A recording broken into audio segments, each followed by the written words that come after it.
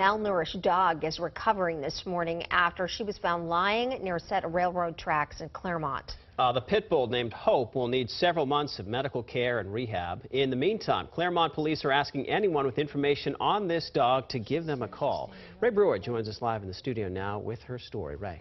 Sean, it was around 1 o'clock in the morning on a cold, rainy day last week when Hope, the pit bull, was found abandoned and starving near the set of railroad tracks. Right now, she only weighs 27 pounds, and that's about half of what she should weigh.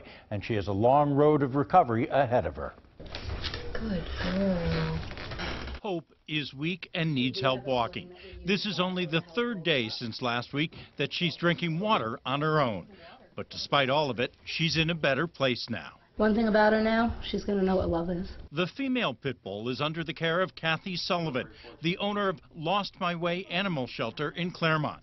Hope was found in the middle of the night last week by someone walking their dog on the railroad tracks not far from Sullivan's home. Her condition when she was found, there's no way she walked there. The vet said probably another hour she would have been gone. Sullivan estimates that Hope is between 1 and 4 years old. She says the dog has had puppies. The police are aware of the situation, but say it's unclear how the dog ended up on the railroad tracks. Sullivan feels confident that someone left her to die. He has not eaten for quite a while.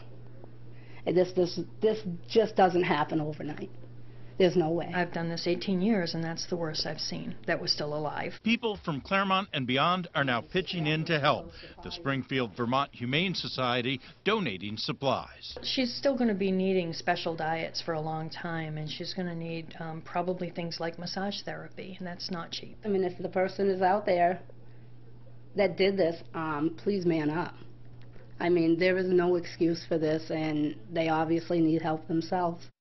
Animal Shelter is accepting donations and has set up a GoFundMe page. If you'd like to help, you can find a link on our website, WMUR.com. In the studio, Ray Brewer, WMUR News 9.